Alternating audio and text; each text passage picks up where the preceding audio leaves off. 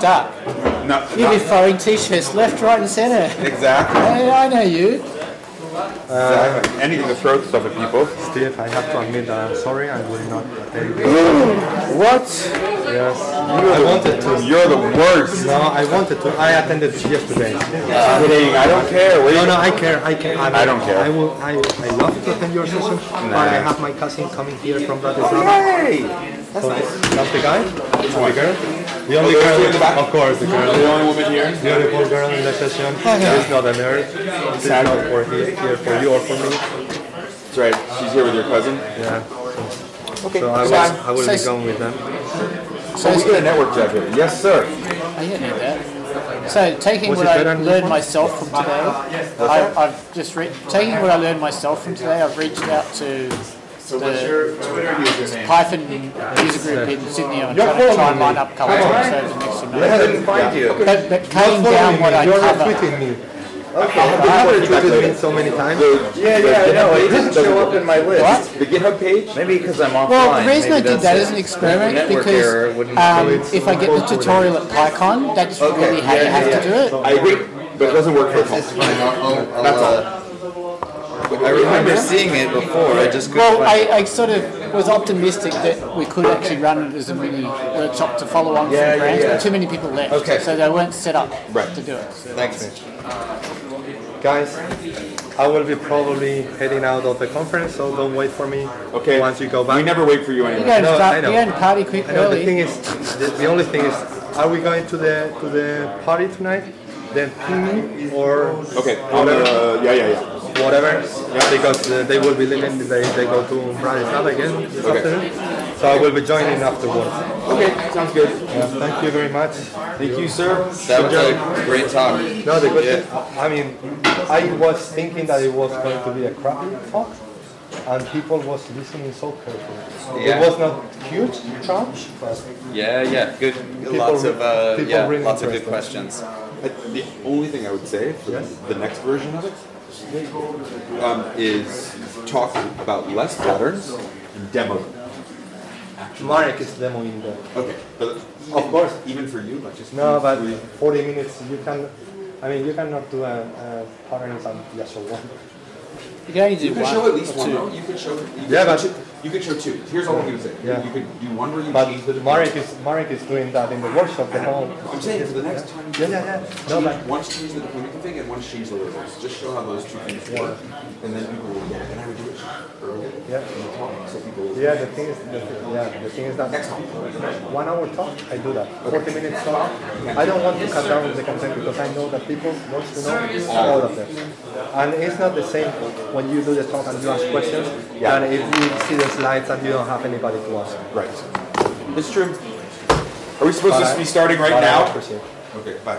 Are we supposed to start now, or when do we start? What? Who said that? Jakob said that, right? Yeah. Jakob, you have to lead now. Mask security. Send it to the principal's office. Security. What are you talking about? Oh, that one. You're late for 2 minutes.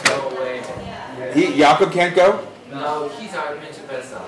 He can't. Exactly. You know, our mascot, our principal. And most of all, we need to learn the stuff that you are talking about. This is the talk is being hosted. It's live on a website, so if you want to actually bring up the slides yourself, you probably want to do that because there's some links in it as well. So this is a hands-on workshop. We have an hour and a half, right? So it's 2 sessions, right? That's what I remember. Does everybody know that they've signed up for an hour and a half workshop? Yes, good. So now is the time. This is the flight to the hour and a half session. If you've boarded the wrong flight in error, please make your way to the exit and board the appropriate flight.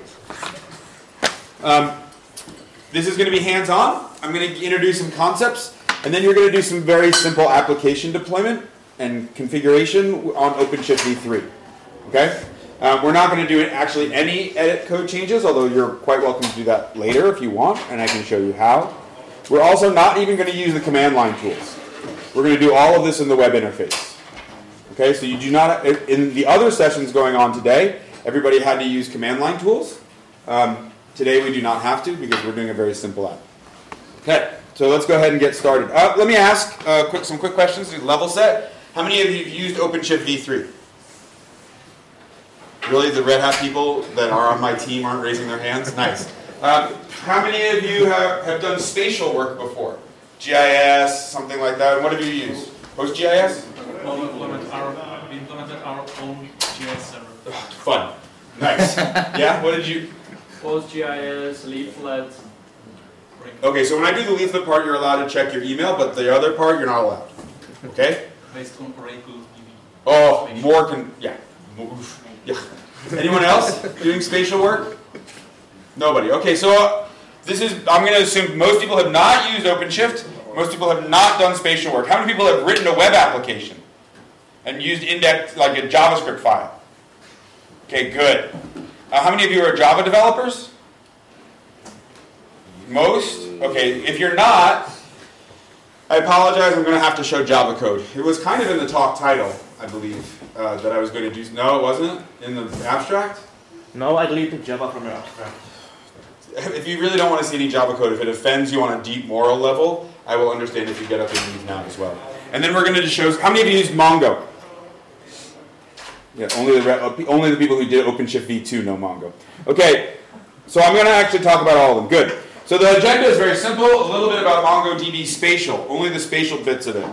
Some JavaEE, and then, no, that's not happening. Ignore that one. We're going to actually deploy some code, okay, and have an app running. And then you deploy. Assumptions, you can ignore that one because we're not going to write any. And then you will ask questions. How many people have already gotten a beautiful scarf? How many people have already gotten a beautiful scarf? Only 3. Okay, so ask a question, get a beautiful scarf. And I give out multiple scarves to the same people if you have a partner at home that needs a scarf or a dog. Not for a cat, though. What's the scenario that we're doing? We work for a vendor that sells beer at baseball stadiums, and since it's, well, most other countries. Beer's at baseball stadiums in the United States. Does everybody know what baseball is? You throw it's like cricket, only just as confusing, right? If you throw the ball, you hit it with the bat, and you run around the bases, right? And there's a lot of it in the United States. We're making a check-in service to help drive traffic to our crappy beer stands. We sell very bad beer. We want to try to get more people to come to the stations to hopefully maybe sell more beer. Okay? We want it free and open source on the whole stack, no lock-in, and it's due next week. So your product manager comes to you and says, this has to happen by next week. Right? So you have to do this actually relatively quickly. This is where I hate. Let's see if I can get this to go smaller. Can you read that in the back now, though? Kind of. The old men can't. But maybe the old men should all move up to the front of the classroom so that they can read the stuff on the slide. I'm here already. So there's a bunch of different type of NoSQL data stores. Right, so I want to put my MongoDB where it sits in the ecosystem. So I'm assuming everyone's heard of NoSQL. Is that about right? Yeah? NoSQL data stores? Okay. So I'm going to go through a bunch of different types. I'm going to give you an example and then usually the use cases that they're used for. So there's document data stores. And I'm not talking about like a Word document or a PDF. I mean like you're actually storing a data document into the database. There's 2 main types of that, MongoDB and Couchbase. Or CouchDB, right? And they're usually used for document storage and search. So you put in a document of data and you store and you search it. Right? And we're going to cover Mongo more today. There's key value, and those are usually, examples of that are Redis, React, Memcache, right? And so that's usually caching or an object store. So you have a key and a value, and that's all you have in the table. Right? You have a key and a value. So this is really good for something like a web page, where the key is the URL, and the value is the rendered HTML for the web page.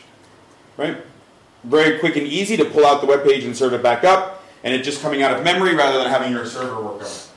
There's graph databases. These are the prime example I think of this is Neo4j, and this is used for storing relationships between objects. So if you think of something like Twitter or Facebook where there's a social graph, you can very easily do this in a graph database. It stores like, prime example is they do like Star Wars, and they say Darth Vader is the father of Luke and Leia, And then they do the reverse on that graph, which they say Luke and Leia, are children of Darth Vader, and then they have like trained with, and they do the whole graph. That's what you do with graph databases. It's also usually very good for certain types of geographic data. Is everybody here from the Czech Republic, or most people, if you're not from the US? Yeah? Poland? Anybody else besides the Czech Republic that wants to get a scarf? This is an easy question. You just say which country you're from. What country are you from? Russia. You already have a scarf. You're even wearing a scarf if you want another one. It's good, but it's cold there, so you should wear both at the same time.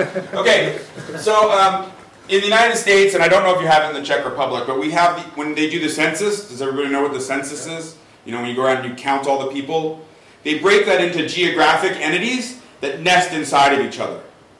Right? So it's a hierarchical data set. Those work really well in Neo4j because you can walk the leaf down the tree all the way down, back up and down the tree to find which geography you're in.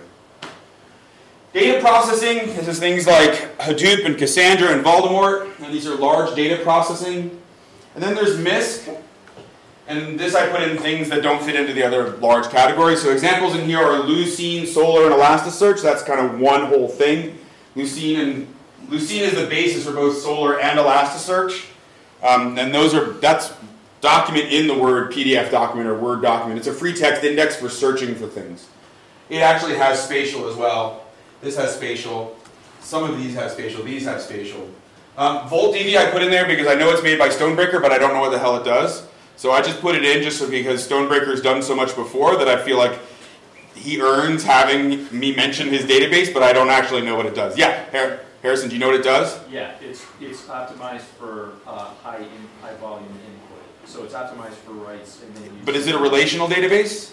It is, yes, it is ACID compliant, but it's really optimized for writes and then you use something else to mine the data afterwards. And then serve it back up for reads? Right. Okay, thanks. I still won't say that in the next show I go to because then someone will think I know something about VoltDB. So that's the different types of NoSQL data stores. And now I'm going to just talk about Mongo. And now I can make this bigger, I think. So a bit about MongoDB. A document, when we're talking about Mongo, is just a bunch of attributes and values. So for those, since I assumed you were Java developers, that's like a hash map in Java, right? And in Python, it's a dictionary. Right? It's just hash value, and just like in both of those languages, dictionaries can contain dictionaries, hash maps can contain hash maps, they can contain lists. The same thing can happen in a MongoDB document. Right? So it's a JSON document, is really what it is. Right? Except it's actually BSON, not JSON. So BSON, B-S-O-N, is binary script object notation. Right? And the reason why they're using BSON rather than JSON is they want the ability to actually store dates. Dates are used a lot in databases, and if you put it in as a string, you can't do as much. In BSON, it's actually a date, and you can do queries against dates, like range queries on dates and stuff like that. I already explained this. It can be nested, which helps to avoid joins. The main reason why the founders who built MongoDB in the beginning was they wanted to get away from MySQL, and they wanted to avoid joins, right? And this is really good for something like a social check-in service, right, where you have somebody checking in at a bunch of geographic locations. You can actually have the person and store all of their geographic locations that they've checked in their document. So, or you can store the last 3 or something like that, places they've checked in. So that way, when you say, hey, give me this person's check-in history, it just does one query and pulls back the document and can display all of it. And you've never done a join. Does that make sense? Right? So everything that comes with this, I'm going to give you the bad part about it too.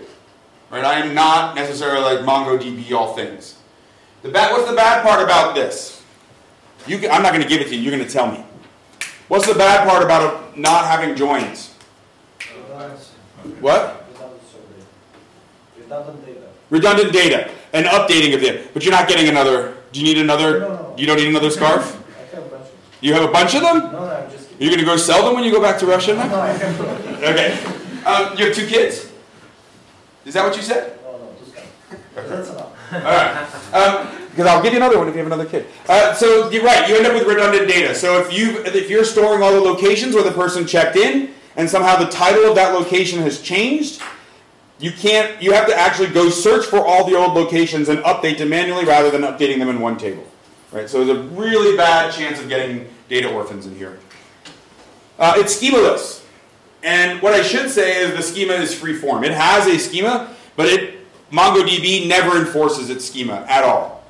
Right? So another thing that the people who were building Mongo did when they wanted to start was they wanted to aim it towards developers rather than people who have to deal with Oracle. Right? So do you work with a company with a big Oracle schema and you have a lot of database administrators? Or is it just you? We have just 2 schemas.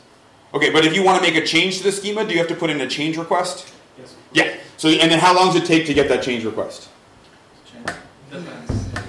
We drive all this ourselves, so we are. When they don't let you do it, you're end customers. We don't have customers who develop something on top of our platform. Okay, but when you have to ask a DB admin for a schema change and you put in a change request, how long does that usually take if you can't do it yourself? If it would be just a schema change, it would be done within an hour. Okay, so but you're still waiting to write your code for about an hour. Yeah, but if I have to write the code and do things more, it's of course longer because we will have to deploy it. Okay, so you have to deploy it and all that stuff. With Mongo, as soon as you change your code, it makes the change to the database. So if you say, oh, I've changed this table, I need another column, which is great, your product manager comes to you and say, oh, I need their identification or their passport number. So when you modeled the user, you didn't have that in there before. You had a line in your code that says insert passport number, and you put it into the same collection, which is like a Mongo table, and suddenly you have passport numbers getting inserted into the documents, and they go in no problem. That's pretty nice, right? You never have to talk to a DB admin. You actually don't even have to write any DDL statements. Right? There's no writing any schema. It just goes. What's the bad part about that? If two people make a change, they would conflict with each other. That's right. So the bad part about that is I write the name to be passport NO, and someone else writes the name to be passport num in their code, and now we've got 2 different fields getting pushed into the collection, and they're not the same. Right? And you have no way of knowing. So there's been times when my code in one piece doesn't match the query that I'm doing, or I'm inserting by hand, and I'm like, where did my data go? And what it did is and actually with Mongo, you can go all the way up to the collection level. Actually, even the DB level. If your code uses a slightly different DB name, Mongo will just go ahead and make a completely new DB. Right? So you could be writing into 2 completely different DBs, and you'd be like, where's all my data? And you don't know. Or if you're putting in numbers into a field and someone doesn't get the message that it's supposed to be a number and they start putting in strings, Mongo's not going to care. It's not going to stop you from being stupid. Right? So basically, what ends up happening with Mongo is all the stuff that we liked being baked into relational databases, you have to move up into your application tier. That's what's happening. It's really good at fast writes, but you give up immediate consistency. Right? So you can tune it so that it actually does one-phase transactions. So it says, I don't want you to return back to me until you've actually written it to the database and it's been sharded out. But at that point, your speed is the same as a relational database. Right? So what a lot of people use Mongo for is because it's really good at fast writes. You can actually tune it to say, as soon as the network stack gets the packet saying they want the write, not even into memory, just as the network stack gets it, return back to the client and say, you got it. Right? So that's really great if you're writing some sort of like a logging application where you're grabbing log files where you don't care if you miss a few here and there, but you really want to make sure that you're not blocking on anybody trying to write. You can basically just keep plowing stuff in, and as soon as it hits the network stack, it says, great, go back. So like that's why all the Node.js people loved it. Right? Because with all that async stuff, they could just return right back with the async stuff right away. Does everybody get that part? The problem, though, is if that machine goes down, anytime after it's hit the network stack, your data is never going to get written. This is supposed to be easy to horizontally scale. I have not done this myself, and I've heard varying reports from the field about how easy that is. It was built, though, at a time when the developers already understood that the new way of scaling is not vertical anymore, it's horizontal. So it is built in with sharding and a whole bunch of other stuff, and you can do commands that just say shard away, and it goes in shards. but I don't know how reliable those are. Did we ever have any problems with that on the OpenShift clusters or anything? With the sharding? Did we ever do sharding or anything like that? Does anybody know? No? Okay. So, that's it for Mongo. Any questions about Mongo? We're all good? Yes? Okay. Now some spatial. So this is like, in the world. The spatial functionality Mongo currently has is very simplistic. There's near. So tell me things that are near me. Right? Here's a point. What's near this point? This is a line. Show me other points or lines that are near this line. Right? Containment. So containment says, this is the city boundaries of Brno. Show me all the restaurants in the city boundaries of Brno. Show me all the post office codes that are in, and their areas that are inside the city of Brno. Does everybody get within? Right? So the thing with containment, though, is it has to be completely contained. What you can also do is intersection. So intersection says, are you within or do you cross the boundary of? Right? So this is saying, show me any postal code that may actually intersect the city limits of Brno boundary. But for those of you who've used, well, there's only one person here who's used a spatial database, right? This is not, have you guys heard of PostGIS? It's Oracle Spatial on Postgres, and it basically is like a complete GIS system, and you can do all sorts of really fancy modeling, things like buffering. So you could say, take all the restaurants, buffer 10 meters, intersect that with all the rail lines, and show me all the rail lines that are actually close, all the pieces of the rail lines that are close to restaurants. You cannot do that here, right? Because you could say, show me all the restaurants that are within 10 miles of this rail line or all rail lines, but you can't actually then say, give me back those pieces of the rail line that are exactly there. Does that make sense? So it's really about querying, is all it is. You cannot do spatial operations, you can just query in MongoDB. But what that turns out to be is that for most, that's about 70, maybe 60% of the spatial use cases. Most people, when they're thinking about doing something spatial, it's what's called pins on a map. Right? I put a bunch of pins on the map and I want to find things near the pins or something like that, right? Most of us don't do complex spatial operations. So this actually worked great for this. Because I said this is up and online, you can go back and read more if you want to read more about the details later, about how it all works. Okay? Like their implementation and everything. There's two types of indices. There's 2D for flat surfaces and 2D sphere. And this helps with coordinates on an Earth-like sphere. Right? There's very different calculations for distance and area and all those things, depending on whether you're working on a flat surface or you're working on a sphere. Most of the maps we look at are 2D, but what comes out of these things? GPS coordinates, which are on a sphere. Latitude and longitude with some particular datum. I'm not going to talk about datums today, because most of us want to actually use code today. But the idea is, they have built this so that when you're getting GPS units, you can do really good distance calculations. Right? For where you're near and within and all that stuff.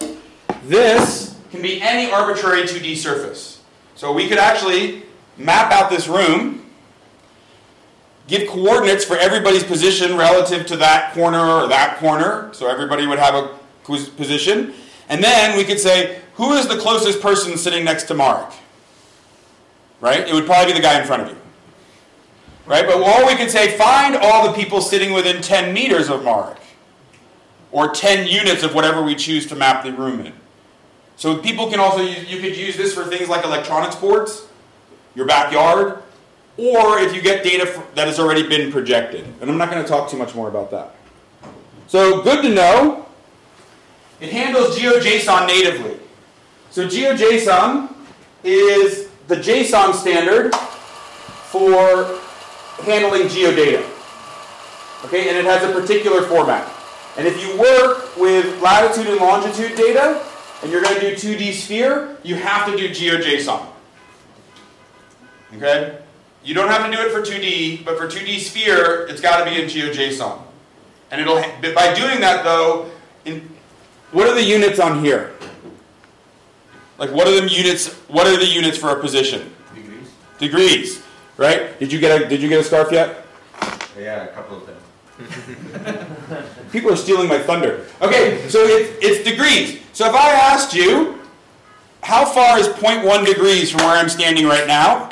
How many of you would be able to figure out when you got to about 0.1 degrees? Depends where we are. It depends, and it also would depend where we are in the sphere even. Right? It's arbitrary depending on whether you're close to the equator or close to the pole. So that makes calculations and output very hard if you're just dealing with these things. If you put it in a GeoJSON, Mongo's smart enough to give you the units back in either meters or feet, depending on what you want, rather than back in units of degrees. Oh, it's in meters. Sorry, not feet. It assumes, when you're making the spatial index, it assumes the coordinates are between minus 180 and up to 180. Why is that? Somebody new who needs a scarf gets a first chance at asking. Why do you think they made the index range by default that? Somebody need a scarf? I have one now. Someone, you already have one too? Does somebody not have a scarf? Okay, so do one of you want to answer? I'll be nice. Why do you think the index is, if you just even talk and give a guess as to why, you'll get a scarf. Why do you think they chose this range for the index? Think about a globe. For the degrees, right? Exactly. It's because the maximum degrees you can ever get on the globe of the Earth is 180 degrees either east or west of the prime meridian.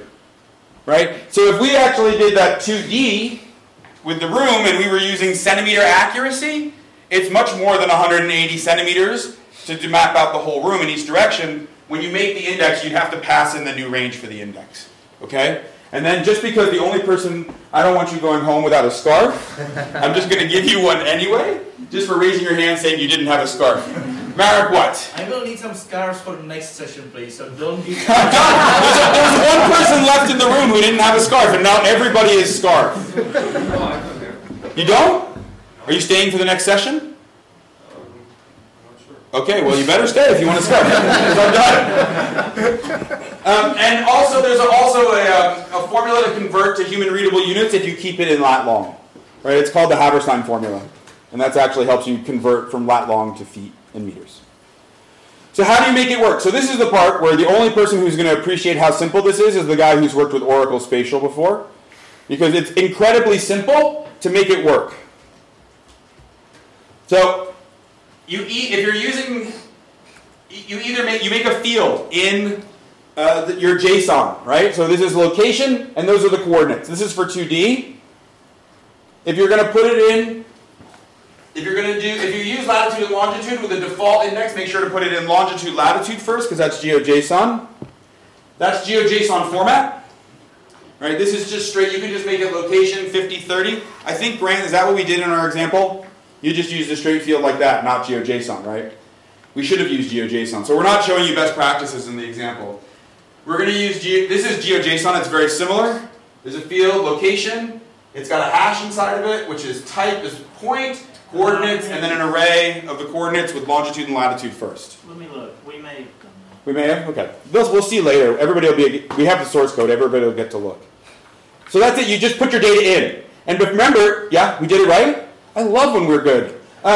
So with this, you don't have to declare any of these fields beforehand. There's no DDL to write, which is part of the part that's really annoying in Oracle Spatial. And then, after you've done that, you just say DB, your collection, which is your table, insert index, pick whatever field has the coordinates in it, and say 2D sphere. And it indexes the data with a 2D sphere index, and you're done. Your data is now spatial. So put your data in, make an index on it, and you're done. That is probably the easiest way ever to get spatial data in. Am I right? Compared to Oracle Spatial? Yes. Thank you. I know you were going to say yes, but you get... So what they've traded is ease of use for power and flexibility. Right? This is very easy to use, but it becomes much harder to use if you move any way off the normal use case, and you don't get what you normally want to do. Or you can make a 2D index, which is DB places ensure index, the field, and just 2D. Okay? And that's it, and you're done. So now I'm going to switch to JEE. For those of you who are not Java developers, you can kind of pay attention. We're going to go through the code later. Or if you're a Java developer, have you used JAX-RS? Are there any Java developers who've not used JAX-RS? You haven't? I haven't. Okay. I wouldn't consider myself a Java developer, even though I've developed some small things in Java. It's not your main language. How about CDI? Of all those, so I'm not counting you anymore. You can keep your hand down. For those who've actually written like Java web applications, how many of you have not used CDI? You've not used context dependency injection. I'm not going to go into it in deep. It is, but so it's actually now there's an annotation in the new JavaEE where you can just CDI stuff, and I'll show it to you later. JAX-RS, I'll tell you what it is. JAX-RS is the anti-SOAP, which is what Java was known for forever. It's the anti-SOAP. It's the REST, making REST interfaces, and it's super duper easy to make it. Like when I actually started using it, I almost felt as hip as Ryan, our Node.js developer. Like I was like, oh, I'm almost as good as him. I mean, I don't have the hat and the beard yet, but I'm working on it. So it basically, you do a bunch of annotations and you can expose a URL and you actually can do all the serialization and deserialization automatically on the fly, and we'll see it later. So that's it for the JAX-RS. Leaflet. So we've handled the data store. We've handled the app server and how we're actually going to do our business logic. Leaflet is what goes on the front end to handle maps. Okay? And so a quick intro. It's a lightweight, very, very lightweight JavaScript client-side library for doing great maps. There's a couple different JavaScript libraries. The other big one compared to this one is called OpenLayers. OpenLayers comes more out of the GIS world, where it was used for, like, if you need things like an editing toolbar, like you want to edit features on the map and you want to do that stuff, you're going to be looking at OpenLayers. Leaflet is much more for that people who want to do pins on a map or heat maps and quick, lightweight JavaScript on top. It came out later than OpenLayers, which is to its benefit. It works out of the box with OpenStreetMap, as well as others. But do you guys know what OpenStreetMap is? Who doesn't know what I'm in Europe. I always assume people do know what OpenStreetMap is here. There's one guy shaking his head, so that means that the rest of you don't know what OpenStreetMap is, correct? You do? Because you've done this sample before. I have a question. Why do you expect people in Europe to know OpenStreetMap and not Americans? Well, so the reason is, one, it's actually, the community here, even though you guys probably have less people overall than all of the United States, you have way, especially if you just, probably in Germany alone, there is more contributors than there is in all of the United States. It came out of, the guy who started it, Steve Coast, was in England, and then some countries have really got on board. It's the Wikipedia of maps. Basically, people go out with their GPS in their phone, or when it was first started, it was little handheld GPS units, would store a track, and then come back, put it up into OpenStreetMap, write the name on it, and then you have a map of the world. Well, that's somewhere. For example, here, the cadastral office gave it up. Gave all maps here. Not when they started, though. So when OpenStreetMap first started, it was very much this. It then gained enough momentum from people doing things that now we have government agencies just giving their data, when they're in this open data, giving it to OpenStreetMap. So it's free for anybody to download and use. And you can go in and edit it if you want to. So there's a lot of interesting use cases for this. One is a newspaper back in the States actually hired someone to go out for every story and put a point in OpenStreetMap where that story took place, so then the newspaper could actually link back to that story and have people look at that location on a map. Right? And they were free to do that because it's an open database. The other thing that this is really good for is humanitarian errors, or humanitarian catastrophes. So, like, do you know what was the latest? The tsunami in Thailand. Basically, there was no maps, really good maps of all the back, or the ones that just happened in Nepal, the earthquake in Nepal. They put out a call for people to map. They divide it up, and people just go in and start mapping all the roads. And basically, within a week, that entire country is mapped, just on volunteers. So, if you're just going to put pins on a map, it's probably the best data layer out there, because then you're not tied to putting things into Google. Right? If you're just putting pins on a map. If you're going to be in Germany, you can actually even do routing with it to route cars. Germans have put enough effort in to have turn restrictions and speed limits and all that stuff. Most other countries in the world, and Czech has too. Yeah, most other countries in the world, like the United States, I wouldn't use it for routing except for bikes and walking.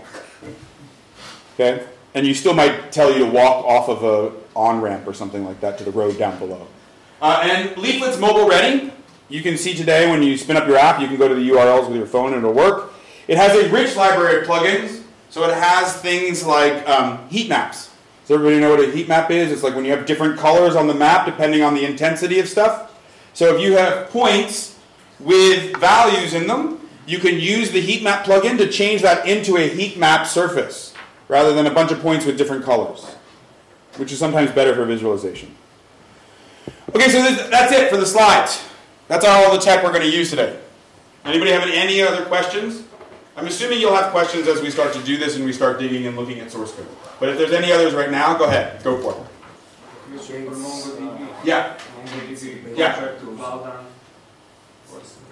Compared to Clouded? I haven't used Clouded, so I don't know. It's very similar. Very similar? It's also very similar to Couchbase or CouchDB, right? Yes. They're both very similar.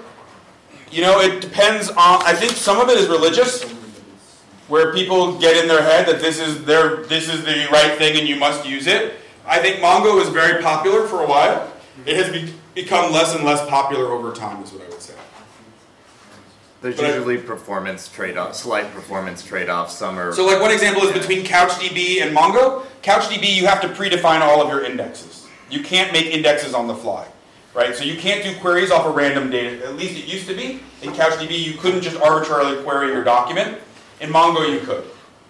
But CouchDB actually started up an HTTP server, so any queries to it were just made old REST calls. Right? So out of the box, you could already serve up your data. All right. So now, any other questions? So I don't know the exact, you're going to have to look for some blog post or some article that talks about document data stores and performance benefits. Everybody ready? Who's going to actually do the exercises or try? Only 4 people? 5 people? Okay, ready? For the rest of you, you can just watch me, because I'll do all the exercises too. For the rest of you on your lap, that doesn't mean you get to do YouTube and all those other things though, okay? If you're not following along. Open this repo. This is the GitHub repo we're going to use. Mark, are you going to use this one later too in the next session? OpenShift free MLB parts at G-Shiplet. Yes, sir. Okay. If you're going to do Marek session later, are you going to show webhooks? Yes, sir. If you're going to use Marek session, go ahead and you've used GitHub before, and I don't have to explain it all to you. Go ahead and fork this and make your own repo, and then use that URL instead.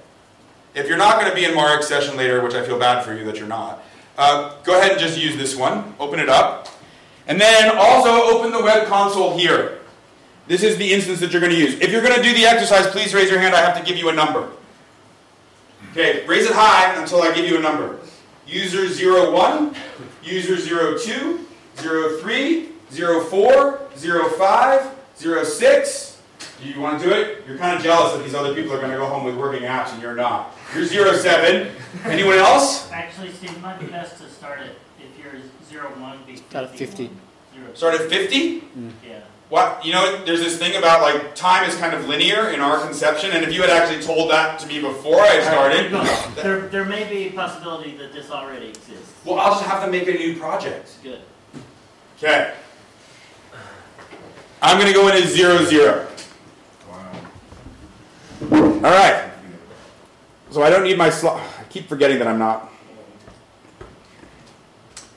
So here's the G-Shipley OpenShift. Okay. I'm going to start firing up the app with you guys, and then we'll come back and look at the source code, because it's going to take a little while for things to get going. So here we are. Everybody should be looking at something like this. I want those who are following along to log in. And it was devconf is the password for everybody. So the password for everybody is all lowercase. We care about security a lot. And the password for everybody is devconf. So don't hack each other's accounts. There's no competition here. It's not like there's no best in app, okay? So please be nice to each other. So the URL, does everybody get that URL for the web console? That's not my presentation. Where'd it go? Oh, it's over here. Again, do you want the link for the slides? Oh, it's up there too? Yeah. Yeah, but that's so much through type. It's really easy to click on the link. So let me just go back to the first page of the slide deck.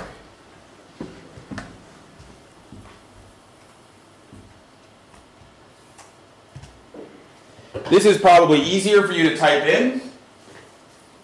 Talks.thesteed0, that's a 0.com. JEE map v3. And then go to the slides that has the links to the various places. Hey Grant, since you failed to tell me anything in a proper order, can I ask you a favor, please? Yeah. Could you get me a glass of water or a bottle of water or something, please? I don't want any more Cafola. I like Cafola. Fizzy? No, that doesn't need fizzy, just anything to... I only know about the fizzy one. Okay, that's great. Fizzy water sounds great, thank you. It doesn't have to be, I thought that would be harder. Oh, and I'll have one too, Ryan. Thanks. Oh! You can tell who the boss of the team is. Get a case. Oh, just get me one too. You didn't even say that, please. Has everybody got the link? Can I go back to the exercise now? Does anybody not have the link? That's how I should just ask negatives. Does anybody not have the link? Okay, I'm going back. Okay, so go here. Your login is your user, whatever. I still don't have this login site. It's slow as molasses. Oh, it's the Wi-Fi. Yeah. No, Wi-Fi's fine. The Wi-Fi is fine for other people. Everybody else, is it really quick and fine? No, it's so Same for certain people? Okay, for me. See, that's because you're using a Mac. Actually, it's the Macs that are working. Is it ever working? But it working for everybody else? I'm still waiting. Who's still waiting? Harrison. But Harrison doesn't count. I'm just going to go forward very slowly then. Okay. User 00 or whatever user you are. Is there anybody else who's decided they want to follow along since it's going so well? Okay, and then the password is devconf. Enter. And you're in. And you should see something that looks like this. Is that what you were seeing? Yes? And we're all, thank you very much. And then we're going to make a new project. Because there is already the MLB parts in here. If there is one in yours. We're going to make up in the top right, there is this blue button that says new project. Click on it. And you're going to name it. You can name it whatever you want. I don't care. I'm going to name mine Grant is rude. And then you can put in a display name, and then my display name is Grant was raised by wolves, and then that's it. Okay? And you say create. And you should be looking at something like this. Is this what everybody's looking at? Is still waiting? I'm still waiting too. Get ready, Mark. Are you hearing? He's still waiting to log in. He's still waiting to log in. Are you still waiting to log in too? What? Can you stop and then restart, reload? You've done that like 75 times? And it still hasn't changed a thing? Not 75 times, but yeah. 80. Is the server actually slow? I got that backup. It's just the Wi-Fi. No. It's just the Wi-Fi. Okay. The server seems okay. I will just list it all the No, time. I think it's Wi-Fi because I'm waiting even for that presentation. To load as well.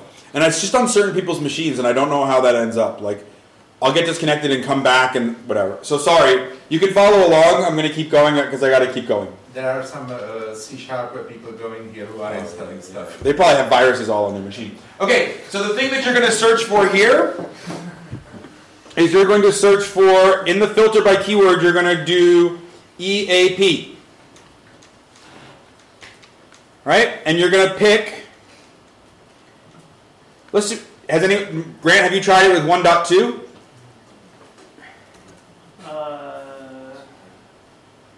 We're gonna all be guinea pigs. We're gonna pick JBoss EAP OpenShift 1.2. So this is a Docker image built by the SCL and the developer experience team at OpenShift. So it's fully supported. It's EAP 6.4, and the version of it is 1.2. It was actually built by the JBoss team. It was built by the JBoss team, not the SCL team. Yeah. So SCL team, you can stop looking so smug. What? Don't give them credit. Exactly. This was built by the JBoss team. This was built by like Bill DeCoste and his team. I guess so. We'll say yes. So go ahead and click that. So then the name, this is going to be the name of your application. right? Or the name of your project. It's going to create a label. I'm not talking about those right now because all we're trying to do is bring up the spatial app. So the name for this will be Mappy. You can call it whatever you want. Map. That's my name and my map. It's Mappy Map Map. And the Git repository URL is this one right here. You can use the one up at top, but I'll use the one that they give me. You're copying Grant's Git repository. If you forked it, use your URL instead. Okay? And then paste that into here. Everybody got that? For those who actually can get to the page? Okay, and then say create. And that's all you have to do. And so what we have done, that image that we were talking about, the Docker image, is actually a builder image. So it has the functionality inside of it to say, I'm EAP, but I also know how to build if you give me a pom.xml. And so what we did is we gave it a Git repo that has a pom.xml in the base of it. And now what's happening behind the scenes is this image, the original image is pulling in that source code in a tarball into the temp directory, untarring it, and then proceeding to run Maven build against it. And then when it's finished, it's going to push it into the EAP deploy location, and then save that out as a new Docker image and push it into our registry, all behind the scenes. So if I say it quickly and simply, it's taking source code in a Docker image and creating a new Docker image that we can run, right, with the source code in it. And that's what we're doing right there. Okay? And this is the step that actually takes the longest. So if we go back to the overview, you can see that we have a build running. You can click on your build.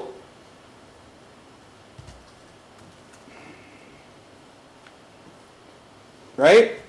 And we can actually look at the logs. This is new in 3.1 of OpenShift. 3.1.1 or just 3.1? 3.1. This before meant you had, before 3.1 you actually had to SSH into your builder pod and look at the log files there. Now we can watch the build happening. So for those of you who are Java people, please explain to the non-Java people what we're waiting for right now. What does this look like to you? You don't have to answer. I'm not considering you on the hook. Come on. Some of you said you were Java developers. You've used Maven, right? That's pulling some packages from Maven and building. Yeah, it's pulling the internet using Maven. And I'm not Java developer. Exactly. This is basically Maven downloading the entire internet and putting it into our image. Okay? So that's why I said I'm going to start this first, because this is going to take a while. No, it's already done. It's actually pushing the image that takes longer than downloading Maven. Mine's not done. Whose is done? Is mine done? Yeah, I'm watching you, so... Oh, you're at pushing server? Yeah. You're watching me? Yeah. Are you like the creepy sysadmin that goes into everybody's project and looks at stuff? Okay, so then once it did that building, in OpenShift we run an internal Docker registry, right? And so when that image was built, right? Where did it do this? There was the building being done, and it's pushing here into our internal, that resulting Docker image into our Docker registry. And so now, if we go back and we look at our project overview again, we should, you know what, Jakob, I have another feature request. Oh no, there it is. It's on the right side. Go to top. You can go to overview again. Then you can see, we've actually, this hasn't scaled up yet though. We've got a pod now running, the build is done. We can actually go to the deployment. So go to browse, deployments. Does everybody see that? Left side, browse, deployment. So we built a Docker image, and now we've moved into the phase of deploying that Docker image into the infrastructure. If you don't have your own run, if you don't have your own build cycle, you could actually just deploy a straight Docker image. So here's the deployment. Is it done? It's running. So let's look at that, and we can look at the logs.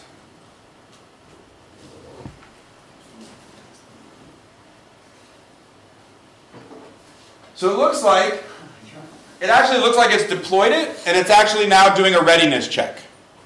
Is that correct?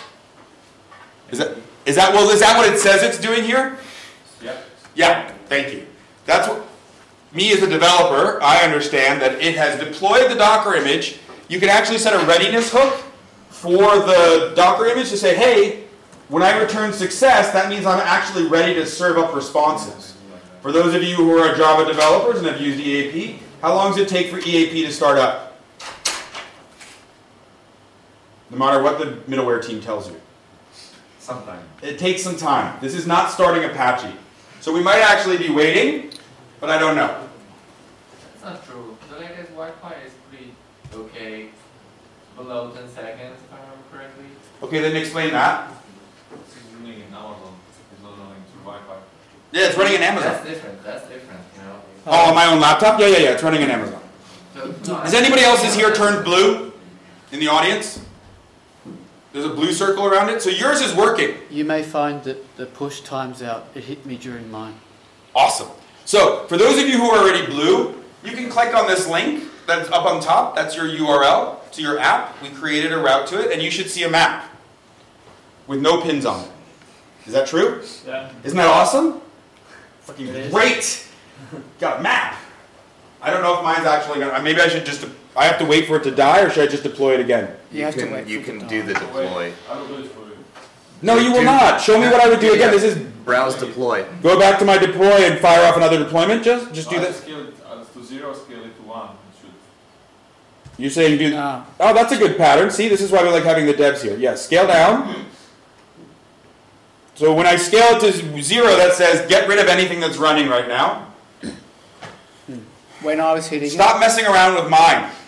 It's the push of the build that's timing out. What did you do? No, nothing.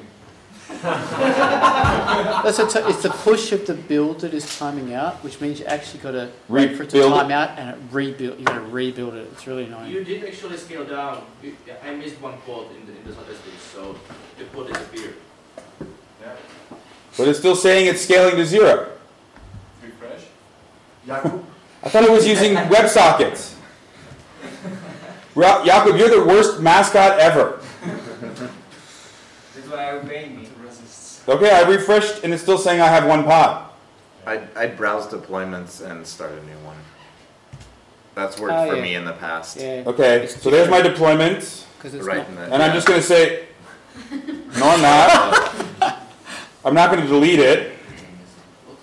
Okay. Usually you could click there. Yeah.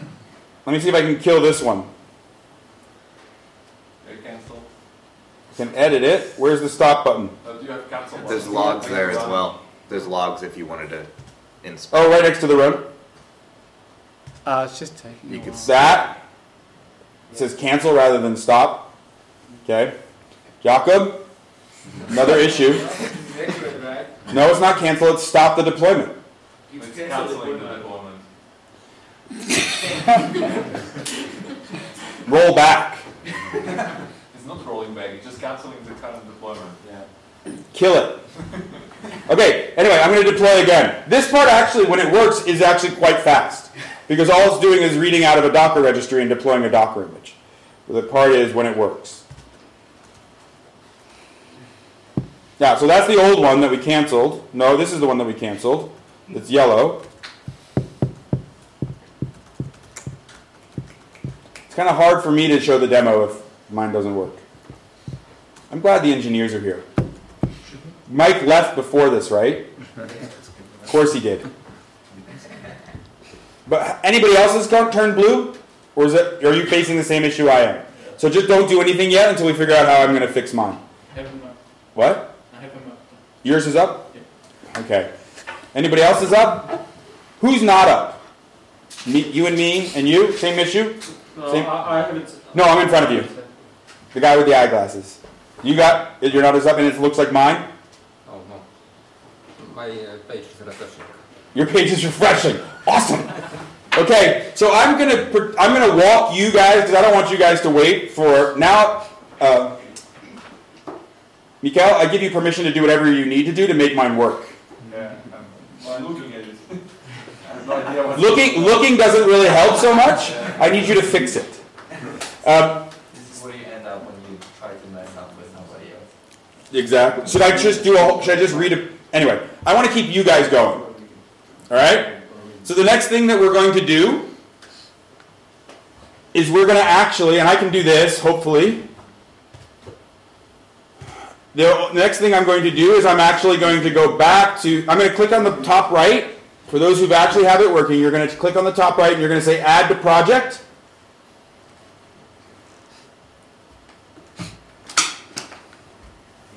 And you're going to say Mongo.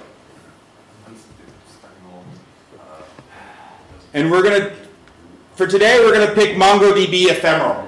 So what this means is, do you know about persistent volume claims in OpenShift? Everybody kind of knew about OpenShift? Okay. We're using Kubernetes under the hood. In Kubernetes, the systems administrator makes volumes accessible to the developers. That's called a persistent volume. When you spin something up, you can ask for a persistent volume claim. That claim, when you say ephemeral, that says make a claim to the disk space running in the Docker image. Docker images are immutable. So if that image goes down, any data that you had stored in the ephemeral one will go away. If I said persistent, it would actually attach to one of the persistent volumes that are available and store the data there. For today, we're just going to store our data inside the Docker image. So if your Docker image dies or you restart it, the data will go away. Okay, so click MongoDB ephemeral. You can, Grant, what did you name the service? MLB Parks. So the database schema name is, service name is MLB Parks? Okay. So, are you sure? I'd leave the service as Mongo. I think the service name is MongoDB, Grant. I already have it running. If you just want to back up and go to a different project. I like Grant was raised by wolves, though. That's why it's not working. So here's, I'll look at Grant's. Yeah, it's just called MongoDB. Okay? So you're just going to leave that name alone on Grant was raised by wolves or whatever you named yours. Oh, it's running. Did you fix it or did it just do it automatically? I just do 2 clicks. I just scale it up. Okay. It fixed itself. Yeah, it's self-healing. It's self-healing. Self-healing, nice. It's like artificial. We did that on purpose to show the self-healing properties of OpenShift 3. Yeah. Okay, so leave it as MongoDB. We're going to have it generate... No, Grant, did you set the username and password? No. Okay, so then just leave it alone. Well, okay. If you're going to do it manually, you do need to set it to MLB Parks or something. The Mongo user was MLB Parks? Yeah. So change the username to MLB Parks. Do you remember what the password was? MLB Parks. MLB Parks. The database is going to be MLB Parks as well? Yeah. What? That'll work. It doesn't matter. Oh, it doesn't matter because it'll make a database on the fly. Yeah. The admin password? Doesn't matter. Let it generate it if it's empty. So what this is using is a JSON template behind the scenes. And so you notice how this says generated if empty? It says I can fill this in and provide it. Everything is MLB Parks. Once you go to the next page. This service name should remain MongoDB. This should rename MongoDB. Everything else is MLB Parks. And generate And you don't have to worry about the administrator password. That will actually generate some random password that we don't actually care about. Because we're not going to use it. But for everything else, it's going to fill those values in. Right? And we don't do anything with the labels. So go ahead and say create. So if we continue back to the overview again. How do we get rid of this one? You could delete.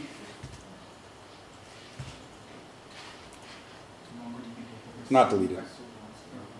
So you should see this, and this one should actually be relatively quick. Like almost by the time you get over there, the blue should come up. Is that true? Anybody? Did it come up already for you? Since you're the only one in the gray, or you're the only one brave enough to answer usually? Did it already work for you? Yeah. Okay. It didn't work for me. What happened?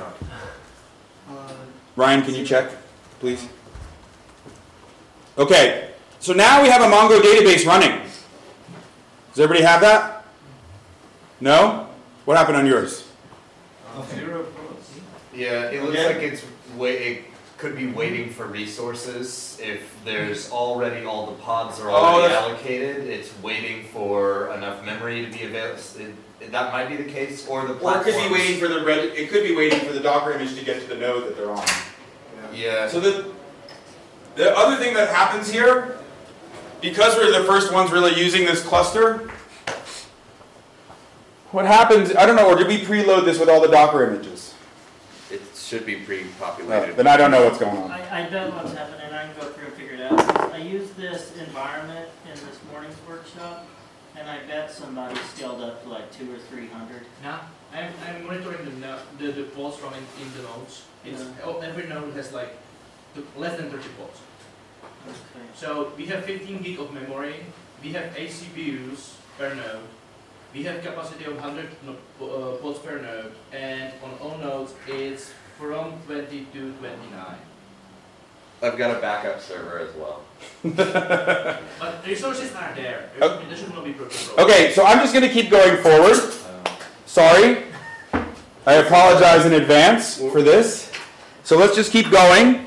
If I go, for those who do have it up, you're going to be like the last man standing. You should get like 3, oh no, I can't give you any more scarves. I can give you like something else that has nothing to do with anything that you actually did, but just because you got lucky. So if I actually now go to this pod for I have to actually change something though, right? What happened is, when this one gets restarted, it's going to actually automatically pick up some environment variable names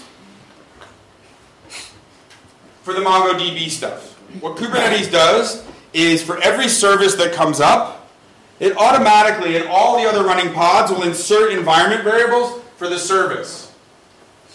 What it will not insert, though, is the username and password. Right? And so I now have to go into, this is where I should bring up Grant's tutorial.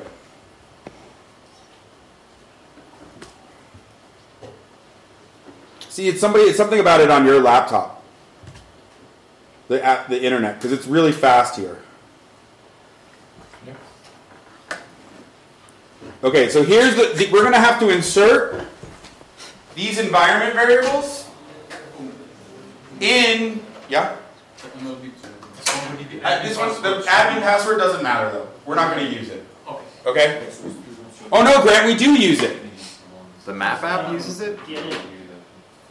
No, I don't think the map uses it. I don't think it does. Okay, let's just try it without it. What we're going to have to do is insert these environment variables. So when you want to insert environment variables into a service or a set of pods, you need to do it at the deployment config.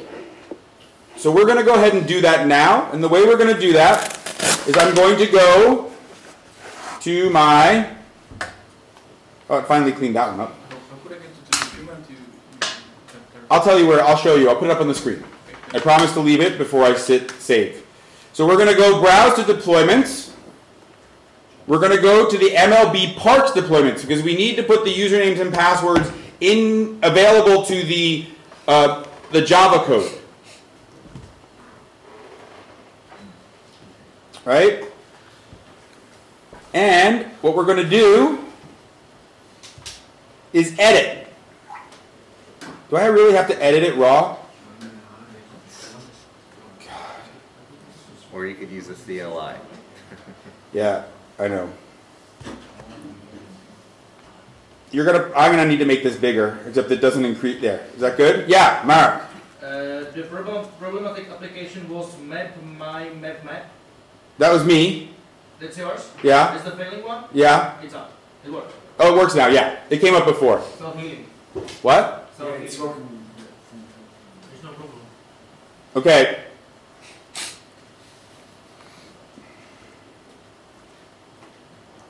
There. Okay, so you see this where it says ENV? Did everybody get to this screen? Who's following along? You scroll, again, I'll get there again. You're at the deployment. You're seeing MLB parts deployment. You say these 3 dots on the right side. Are you finally up in the black shirt? Yes, but I don't see MLB parts. So go to browse again, deployments. I see MongoDB and map. I have the same issue. So I don't see MLB parts. What did you name? You named it map. I think maybe in our case it's map. Yeah. You should only have 2 deployments. Yeah. Pick the one that's not MongoDB. Alright. Okay? It should have actually... Oh, did you fork the repo and change the name or something? No. I forked it, but I haven't changed anything. I love this. Alright. Whatever the one that's not MongoDB, open that deployment. Then on the top right over here, you'll see 3 dots. Do you see them? Yeah. Click on that and say edit. What now? What? I don't like that. Okay. It should open up a YAML file. Is everybody looking at a YAML file like this? Anyone else need help? No.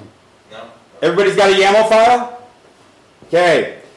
You're going to scroll down in the YAML file until you see this env where it says like OpenShift kube ping labels.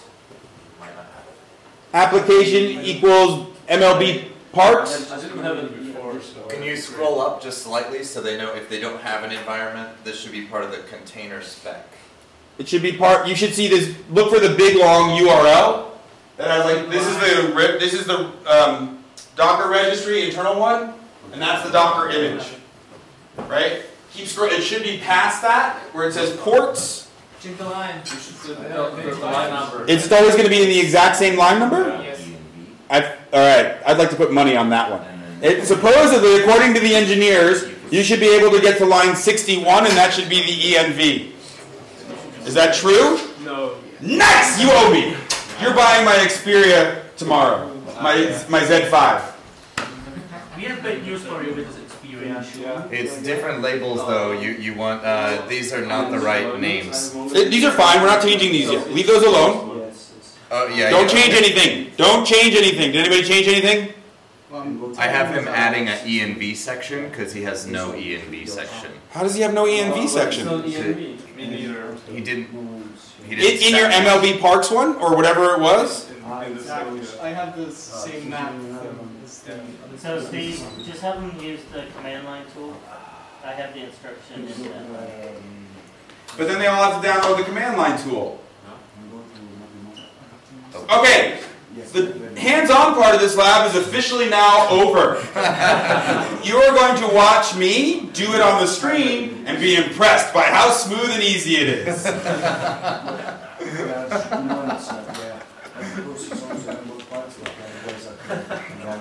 Okay, everybody, ready? I'm going to add some environment variables. Is that dash needed actually? You can just go there and add. Yep. So it is actually on line 66 where? They are on the wrong project. Yes, you are in another project right now, not in the previous that you created. So you owe me. Wait, what am I in? Grant was raised by wolves or a different? Oh, I'm in MLB Parks. Yeah, that's why. That was my fault. Ah, there's the stuff. So there's the name of mine, which is Mappy Map Map. Yours is called whatever. I'm going to that deployment. There. That's it. Yeah. Okay. I don't know you yet. We'll see. Edit. The line should be... No, not yet, not yet. You're right. There are absolutely no environment variables anywhere in it. How can that... You didn't add any, I guess. I took Grant's code and used Grant's code directly. Where did Grant's come from if... I think he adds them in his workshop. He doesn't add that kube ping stuff and all that? No, no. I don't know. So then where did those come from? I love this stuff. I love my job. That's from okay, so it actually... Java template. It's from a Java application template. Well, that's what we used as well. But the Java application template doesn't know that you need Mongo. Yeah. Yes, Merrick. Is anyone using a user higher than 10? Me? No. And it works for you? No. I have the same problem, like... No, there are no ends. Okay, I'm going to clean all the projects for users 10 and up. Just to clean up the resources, just to make sure. Okay. Because the hands-on portion of this demo is now over. You can add in an ENV. Yeah, I have to. So it should be right here, right? Right. I'd put it right above ports, and yeah. just follow the same structure as ports. Yeah, that's what I was thinking too. So I'm going to do this and hit enter. It put me in the wrong spot. Mark, can you spare number 10? If you help me how to select these things, I have a regular experience. Really, I love this typing. It's YAML too, right? So indentation matters. Yeah. Do you see where my cursor is? Can you see my cursor? I hate YAML. Jakob? Okay. Do you see where my cursor is? Who? Now watch when I start typing. This is so actually the entire part of me showing this interactively is now done. And I'm going to go to Grant's demo that's actually completely running and finished, and I'll show you what was in there. You can just This is actually editing the YAML file. Just sorry. Okay, because how much more time do we have left? Can someone do a time check for me? 30 minutes. How much? 30. 3-0? Okay. If you guys want to follow along, I think everybody has an MLB Parks inside of their user. Is that true? Yeah. Grant, no, do not take a picture of this. So if you want, we're doing a panel tomorrow at the last session called So You Want to Be a Developer Evangelist. And then we're probably going to ask a question, what was your most embarrassing moment on stage? This will be in my top 3. 20 minutes? Okay. So I'm going to go back to the overview. I'm going to go back to the project called MLB Parks. This one's already done and it's running for you. But it's only for you. Yeah. For users alone. No, but everybody has it. Everybody should have. I think everybody has an MLB Park. I don't know. Just do Okay, keep watching the screen, please. You could jump right to deploying the template. Yeah, I'm going to go look at that now. Here, this is the deployment for MLB Parks, and there's going to be something. If I actually look at it now, there better be.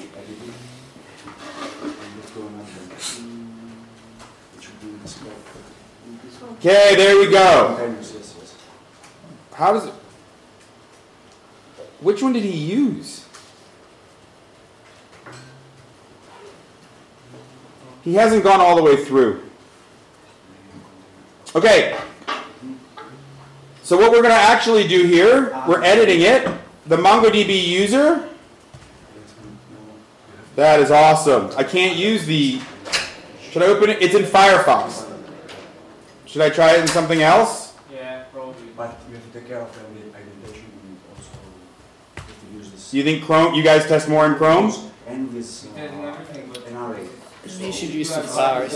I should use Safari. I should use IE. Where's those .NET guys? It has like this dashes. Each dash is so add a dash and then you can add name. I don't have any MongoDB section in the YAML file. What? I don't have there any MongoDB section, or it should be in the MongoDB server. No. So there's a YAML file. So if we look at, here, let me just show you something. If we go back to the MongoDB YAML file, right, and I look at the, if I look at the, you should be in the application. That was the one I was telling you to be in. It was all set for. But if you look here, there's environment variables. Right? Does everybody see those environment variables in the MongoDB one? If you look in the MongoDB one, Yeah, and I see there and everywhere is MLB Park. and everywhere, yours is everywhere is MLB. So this one he used the raw ones that were generated, and he must have copied and pasted. Whoever did this, okay? But you'll see this has some environment variables. If we had been able to do this properly, and I was able to demo it, I would have opened the terminal into the MLB Parks pod. Right, so if I go to pods, and I go to the MLB Parks pod, and I go to the terminal, and let me see if I can make this bigger. Can you guys see that now? in the back? Yeah. Yeah, and I do env grep Mongo. If I had done this before I had set the environment variables in the application deployment config, not in the database one, but the application piece, the ones where it's, see where it said, you would have everything like the path, the port, the host, but you wouldn't have the username and the password. Kubernetes handles injecting the service IPs and ports and all that stuff, but it has no concepts of usernames and passwords and all that. So that is why we needed to go into the deployment config for the application and say, hey, you know what? You need this environment variable for the username, the passwords, and the database. We're going to put those into the deployment. When we saved those changes, it would restart, it would redeploy the pod for the application and then insert the environment variables the way it did here. Does that make sense? Kind of? Yeah? We basically, Kubernetes can handle how things get plugged in together, but it can't handle the pieces about usernames and passwords. So we need to manually go in, insert those environment variables, and restart the pod. Okay? And then once you do that, your application should look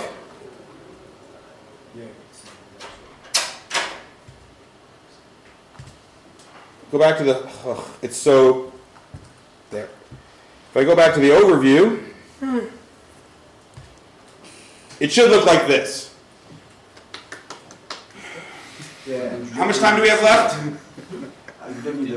15 minutes? So I'll walk you through the code now, which was the part I was supposed to do. This part was supposed to go incredibly smoothly, and then we could have spent our time looking at what the code did.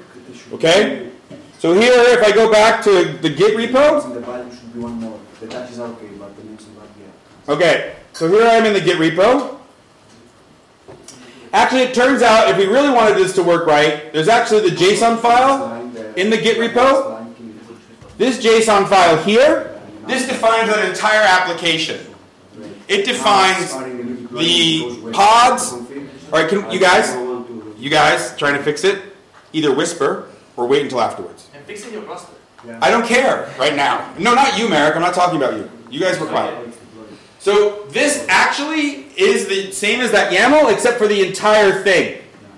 Right? So it defines the services.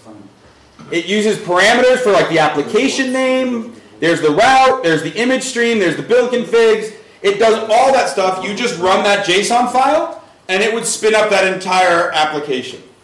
So in the future, that's something, if you want to see the whole application working, that's a good way to do it, okay? Now in terms of the code, let's go ahead and look at the code. So I'm going to start from the beginning, which is the database. And if I go into, here you can see, this is using, Mongo actually has, the Java driver for Mongo actually has its own connection pool. I don't actually need to set up its own connection pool. So basically all I'm doing here is I'm loading the Mongo class once, and then I'm going to inject it, and I'm going to hold it in the application context, and then use CDI to inject it whenever I need it. Okay? So here, after I create this object, I'm actually loading up the usernames and passwords and the host. If they're an environment variable, I load them up. If they're not, I actually go ahead and assume it's on localhost. Has everybody got that? You see what I'm doing there? I'm basically, from the container, I'm going to say, hey, go give me these environment variable information, and I set it in my code. And then I basically go ahead and look, here we are, there's our new Mongo driver. We've loaded it up. It's in the scope of the object. We get the DB. We already knew the DB was MLB Parks. And this is the interesting part. He's calling a init database. What he's doing in a init database is he's checking to see if the park collection already exists. Right? So he's saying, hey, get the collection teams. If the park list collections.count is less than 1, that means there's nothing in it. That means we actually have to load the database. And so what he does through here is he actually is pulling in the JSON file and then sending that directly to Mongo to insert all the objects that are in that JSON file. That JSON file looks like this.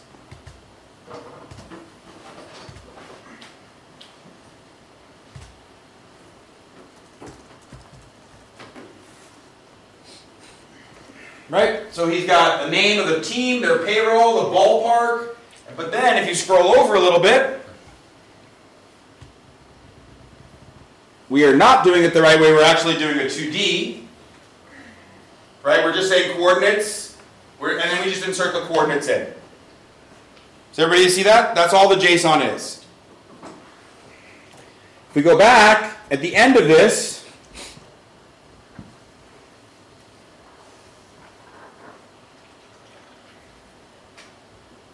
it's all finished.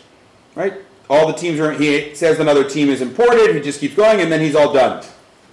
Okay?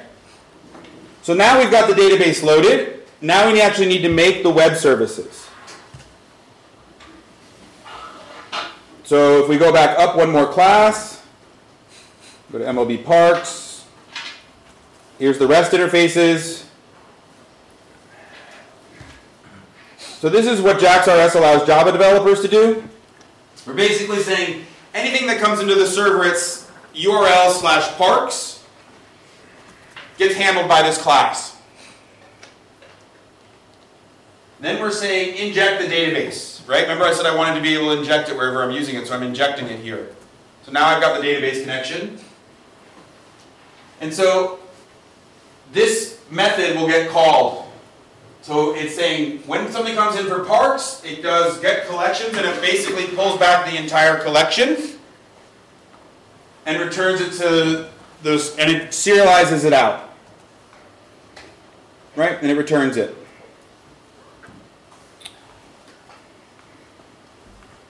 The other one I want here is get within. So here we're going to use the intersection query from Mongo to get everything from the bounding box. So if there's a get to the path parks/within, it's going to call this method. Does everybody get how that works? So when a URL, the JAX-RS router says, hey, if something comes into /parks/within, call this method. And it's expecting that there's going to be 4 different query parameters. lat1, long1, lat2, long2. This is obviously not production code because what am I not doing here? Checking for bad values. Exactly. I basically just assume you know what you're doing and you're passing in the lat longs that are expected. Okay? And then what you're doing is you're making... So here's you get the parks collection. And then in Mongo what you do is you make objects to make the queries. So I'm making an object. I'm making a list to make the box. And then to the box list I add one corner and the other corner. So basically what I'm doing is I'm making an array list that has 2 points in it, one corner and the other corner. And I'll show you where I get these corners from when we get to the leaflet code. Then I say box query, put a box, and then I'm putting the array of those 2 corners. Right? So we're doing a box search with those 2 corners. Then I'm doing a spatial query, put the coordinates equals to the coordinates coming in within the box query. Right? So I make a box, then I say, here's the spatial query that says where the coordinates are within the box query. And then it's just a normal Mongo search, which is Mongo find, and I pass in that query that I've made. And that's just going to return back all the parks, and then we'll send that back as JSON. Has everybody got that? Does that make sense? Kind of? I'm sending in 2 pairs of coordinates. I create a box from that. I then say this box is my spatial query, and I want to find everything within this box. It's basically what I'm doing in that code. So and then that just returns a bunch of JSON. So the part that now handles all that is the... I don't know, it's going to be here.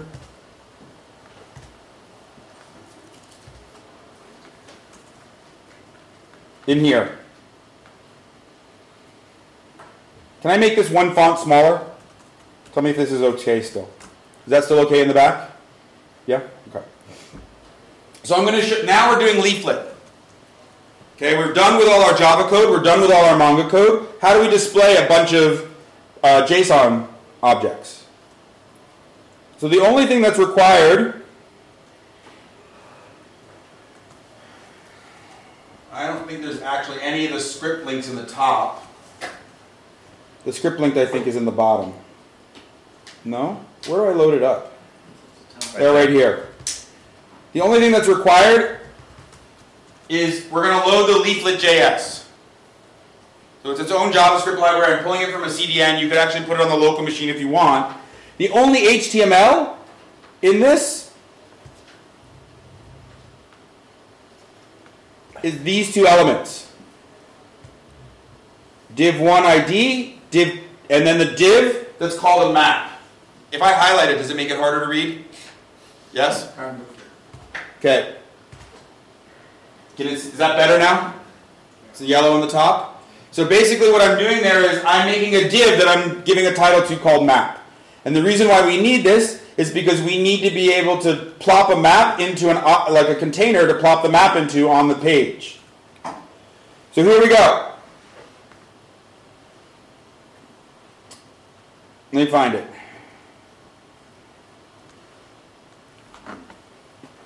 Okay. So what we start up with is we define a center point, which is the center of the United States. We set a zoom level. So in most new web maps, they have predefined zoom levels. So we're setting the zoom level to 5, which is basically the entire extent of the United States. Okay? Then we say, hey, we're making a map. So L stands for leaflet, map. This is here. What container are we putting it in? So that refers back up to this map, right? The ID back up here. Everybody got that?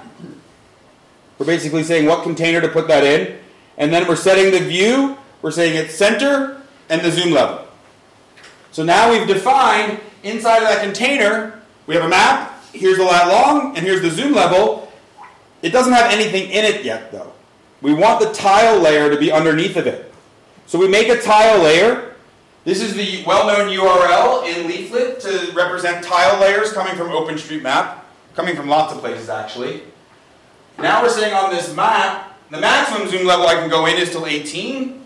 And here's the attribution that I want you to put on the bottom right-hand corner of the map. So now we've made a tile layer, and we add that tile layer to the map. So if we stopped right here, this is what we get when we didn't have any pins on the map. That's all the code you need to produce a slippy map that you can move around and zoom in and zoom out and center it in places. But we want pins on the map, right?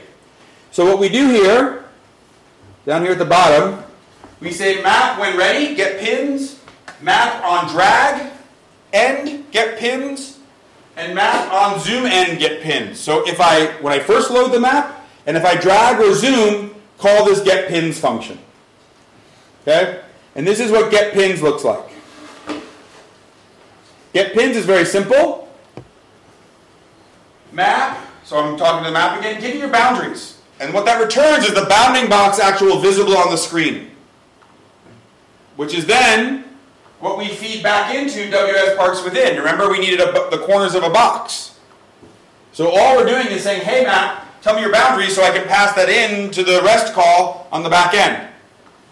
So I do that, and then I say, that's the URL, and I say, I make an AJAX call to my REST service, get URL, and pin the map is what I want to be the callback, and it's going to be in JSON format.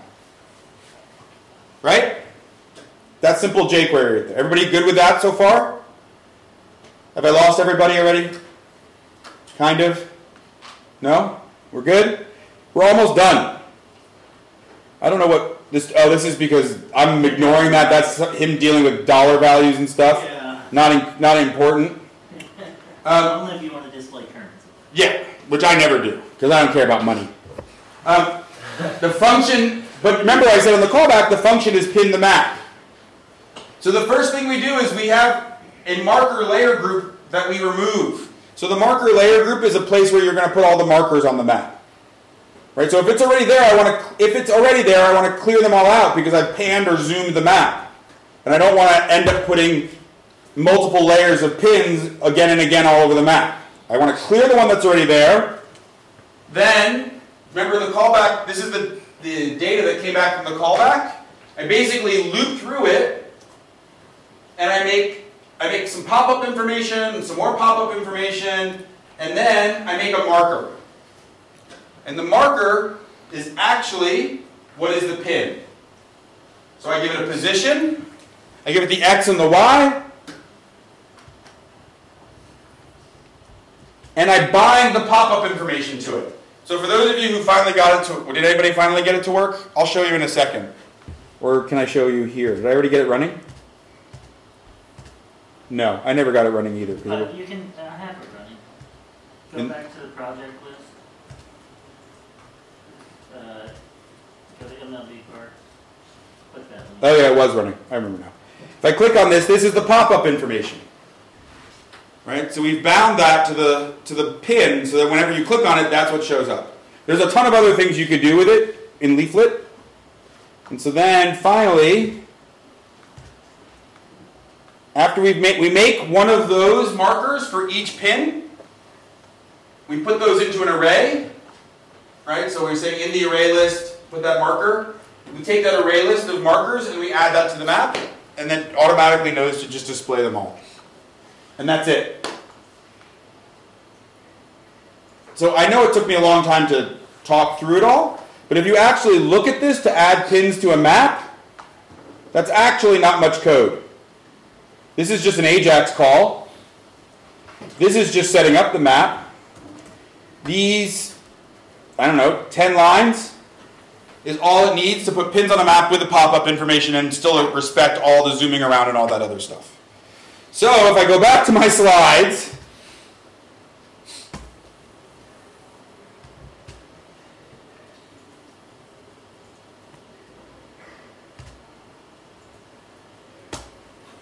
spatial is easy, not necessarily with the OpenShift part thrown in, but if this was in other ways, it's really easy. It's so simple, even a marking person can do it. So how many of you actually work at Red Hat? Who doesn't work at Red Hat? Okay, so you won't know who Gordon is, but Gordon is one of the people at our company who talks to analysts. So he's imagine if you think about people who speak to analysts, they know nothing about code, and they're usually pretty high level. He wrote this app with that same infrastructure. So what this is river gauge stations around Boston. He works at our Massachusetts office. He likes canoeing. And the United States Geologic Survey publishes feeds of all these monitoring stations on rivers. So if he wants to know, hey, I want to go out canoeing, how's this river over by North Reading doing? It's at 1.61 feet, 28 cubic feet per second at that point in time, and they could actually put in a link to the river gauge information on the USGS site. And he did that in about a day for a non-technical person. People have actually taken this template of this application, and like in Spain, they've produced a map of all the National Historic trees.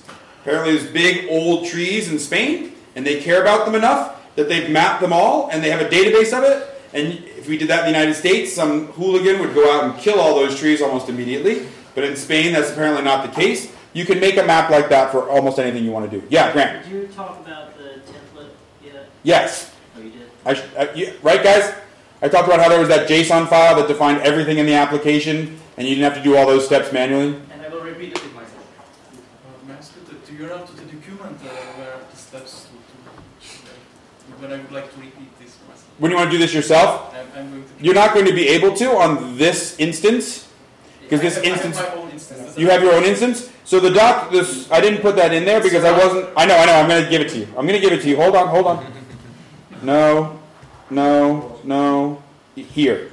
It is. This is our roadshow information. Let me put it. Hold on. No, I don't want that. This is our roadshow. It's actually /devconf. Slash what? Devconf. Slash not roadshow slash devconf. Yeah. There's a new version. Yeah.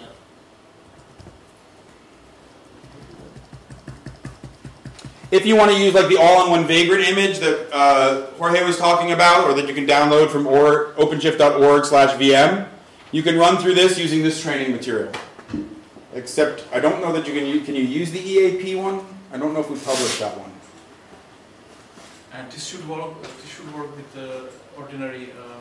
You can use the account Wildfly, I guess. No.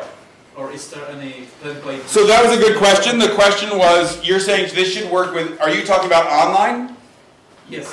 Okay, so the current version of online is running V2. Okay. So the version, which is the, what, Grant? I have a repo for V2. I do too. There's a ton of repos of this. And my repo is better because it doesn't do parks. It actually does, it doesn't do baseball. It does national parks. And, also, this does run on the all-in-one. It does run on the all-in-one? Okay. But the thing that you wanted to know, the repo, actually, you remember how we went to talks.stevezero.com?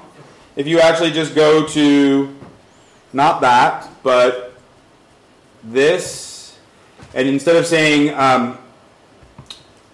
it's just JEE map. Is it JEE maps? No, it's not JEE maps. It's JEE map. V2, and that's all. That is the example for V2. Okay, Without the V3. Okay? And that one works flawlessly. Every single time. Okay. Yes?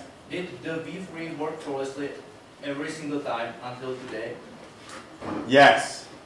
We did a bazillion road shows using Origin OpenShift Enterprise 3.1. What? And it worked flawlessly at every road show. But there's something very interesting going on today. The V3 is under development. No, it's actually been released. There's OpenShift Enterprise, which is where you can install that on your own cluster, either in Amazon or whatever. And that's actually released GA. You can pay for it and get support and all that other stuff. Online will be sometime later this year. We'll be moving over. It's not in development though. There is a development version, which is the upstream called Origin. Yeah, the migration part will be fun. Any other questions? Just a comment. Yeah. If you want to do your own spatial data or spatial maps, and you want to find some data, Steve probably knows a lot more open source ways to get it, but I always use agdata.com. Agdata? Agdata. AG? AGG data. They have the JSON data sets for anything you could imagine for location, but they're paid. They're like $20 for a full list or stuff. What's the redistribution rights on that data? I don't know. Okay. So you may not be able to. You may be able to do analysis with it. You may not be able to display it. Check the rights on it. Thanks, everyone. Sorry.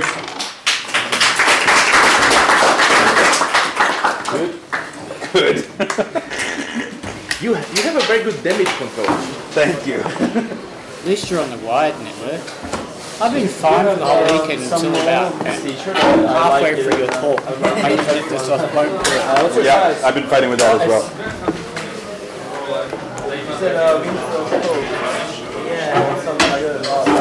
I should find a cup. Drinks. Can you run through it and find ads? Me? Yeah, you said I'll find it. Go. Yeah. Go.